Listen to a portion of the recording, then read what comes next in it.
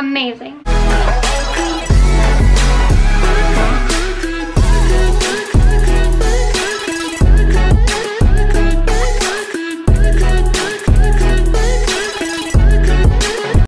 Hey guys, so today I'm going to be doing like another story time, basically a part 2 to the video I just did.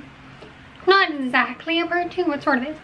So, you guys know I've been with them 2000 in my experience, but since I got them out, that Tuesday when I told you that I was sick and I wasn't feeling good, well, what happened is I kept getting sick. So I was sick still for like Tuesday, Wednesday, Thursday, Friday, Saturday. For 4 days I was sick. Okay, so it would have been 4 days since I, besides the Tuesday, since the Tuesday, so that I was sick. And then the Saturday, I was still sick. Now I wasn't eating anything, wasn't been able to do anything. I was lying in my bed, literally just lying in my bed sleeping. That's literally all I've been doing. Lying in my bed, sleeping. So, and then the Sunday, I got even worse. And I was like on the toilet, and like I've been throwing up too. And I was on the toilet and I had diarrhea, sorry, TMI. But I had diarrhea. And actually I don't think I had the diarrhea that time. I was just going to the bathroom. And then I sort of like blacked out, like fainted. No, like I didn't fall to the ground or anything. Like, you know, when you just sort of can't really see properly and stuff. Well, I had that. And like I couldn't really, my mom was standing there. She was trying to help me, but I'm like, I can't see.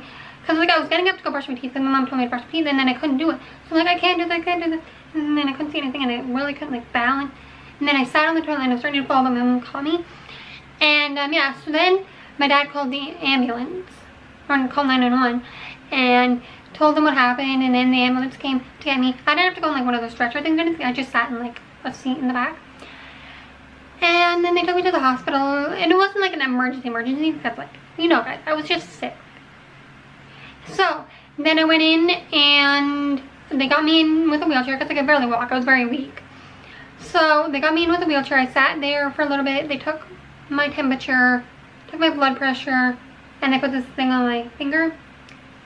And yeah, I just sat there and waited. And then they took me into the little room, emergency room, I guess you could call it, waiting room.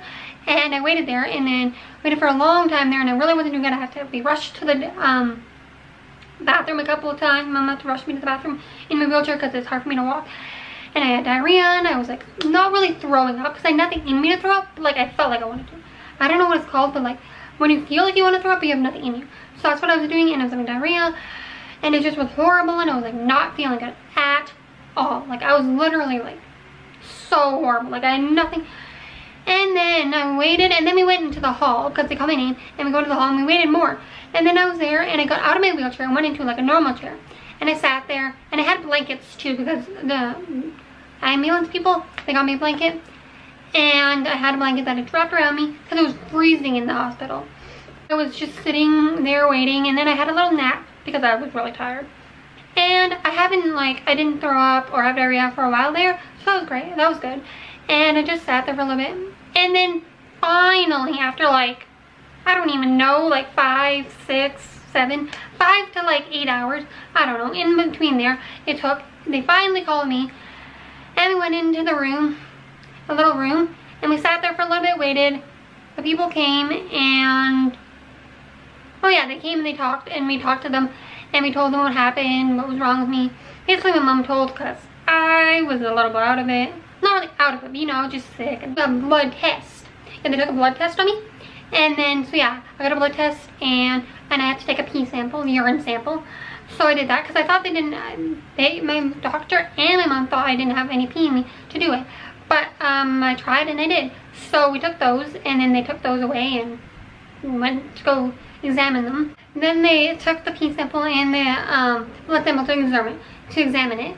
Anyway, so then they took that, and then we waited in the room a little bit longer, and then they called me, I think, yeah, they called me, and they took an IV, and then I had to go into the hall, and they took me into the hall, and I got an IV in my arm, in this arm. And if you guys have never had an IV before, it's basically where you get like a needle in you, and it's basically to like feed you if you're dehydrated, because they thought I was dehydrated. So they thought that was the problem. And they didn't think the wisdom teeth had anything to do with it. But I sort of do, because before I was sick, I mean, before I got my wisdom teeth out, I wasn't sick. I was perfectly fine, normal, everything. And then I got them out, and all of a sudden I was sick. So I think it has something to do with it, but the doctor and my mom both think it has nothing to do with my wisdom teeth. So yeah, anyway. So then I got an IV. I sat in the hall for a little bit, in the hallway outside of where the room was. And I just waited there for a little bit. I was like freezing. Well, I don't know if I was freezing or not because I was just like shaking so much. And once I got the IV in, and I told my mom, I'm like, I'm shaking.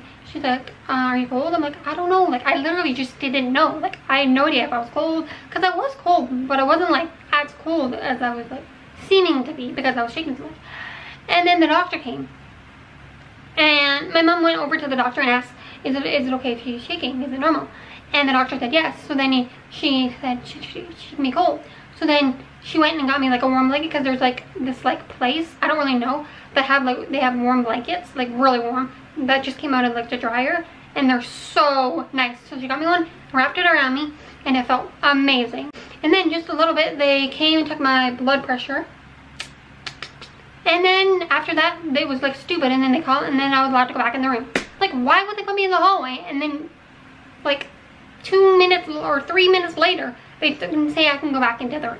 Anyway, they took me back into the room, and we waited there for a little bit longer. We were trying to like rest because it was like really late, and we were trying to sleep.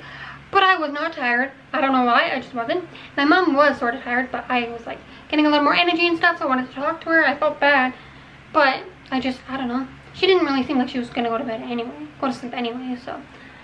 And then another doctor came in, and they gave me like these like stickers things to do my heart, like a heart thing. I don't know. And then they had all these cords that they hooked up to the stickers, and they did something with that. I don't really know what that was, but then they did that.